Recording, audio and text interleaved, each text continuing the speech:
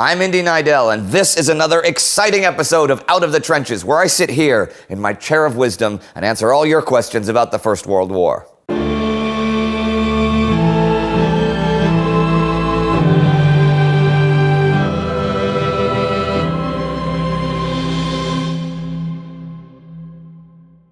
Giannis Christodoulou, or Christodoulou, sorry if I'm pronouncing it wrong, which I probably am, but anyhow, Giannis. Hi again. I have a question about the Olympics of 1916. They were to be held in Berlin, right? Did the Germans cancel them or the IOC, the International Olympic Committee?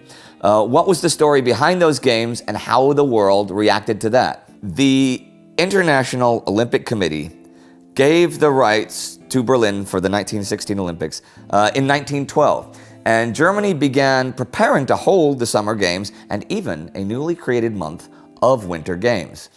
In 1913, they opened a new stadium in Berlin, the German Stadium, which is the predecessor of today's Olympiastadion.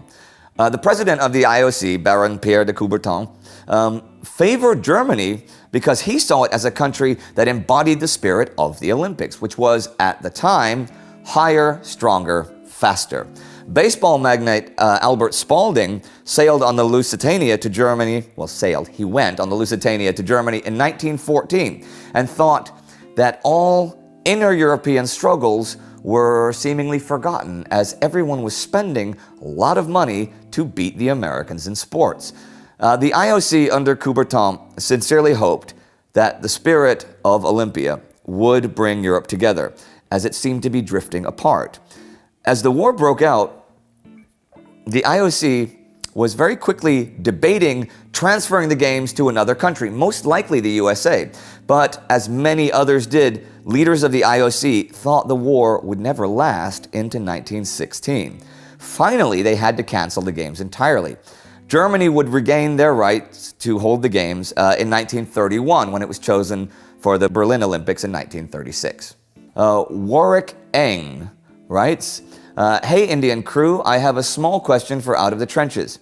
What was the immediate reaction of the German troops when they saw the tanks coming their way towards them? Were they expecting it, or perhaps they had a way to counter the tanks in the meantime? Cheers, love the show. Okay, I'm gonna do a quote here, right? From Peter Hart's The Great War. German Sergeant Weinert wrote, "A man came running in from the left, shouting, 'There's a crocodile crawling into our lines!' The poor wretch was off his head. He had seen a tank for the first time, and had imagined this giant of a machine rearing up and dipping down as it came to be a monster. It presented a fantastic picture, this colossus in the dawn light. One moment its front section would disappear into a crater with the rear section still protruding. The next, its yawning mouth would rear up out of the crater to troll slowly forward with terrifying assurance."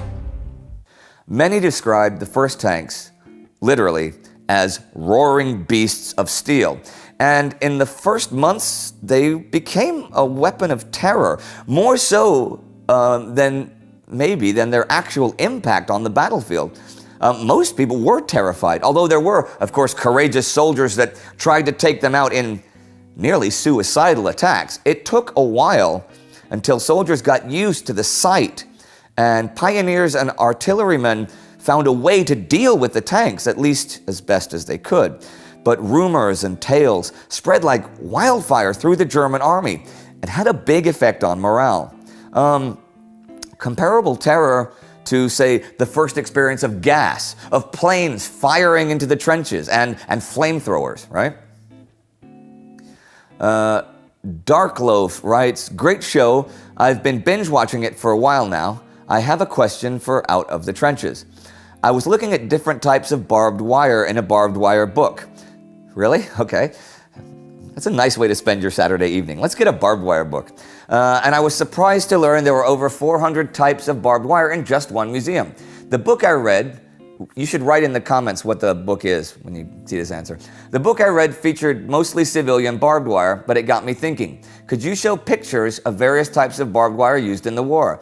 There had to be more types than just Glidden wire. I never see close-ups of barbed wire in World War I picture books.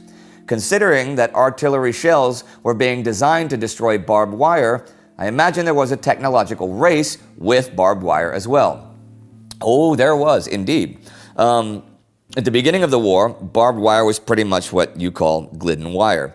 Steel fence wire with pointy ends which would entangle itself in the clothing of the soldier or cause horses to stumble, right?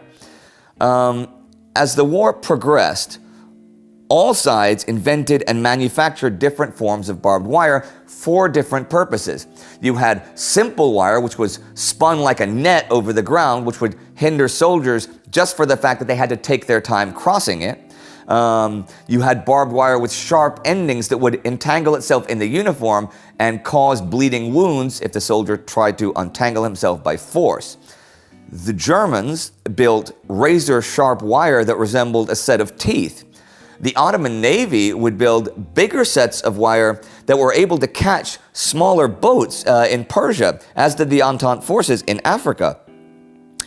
Barbed wire in itself was more to hinder the soldier and to stop an advance dead in its tracks, not to kill per se. You couldn't really design shells against it, and shrapnel shells were totally useless.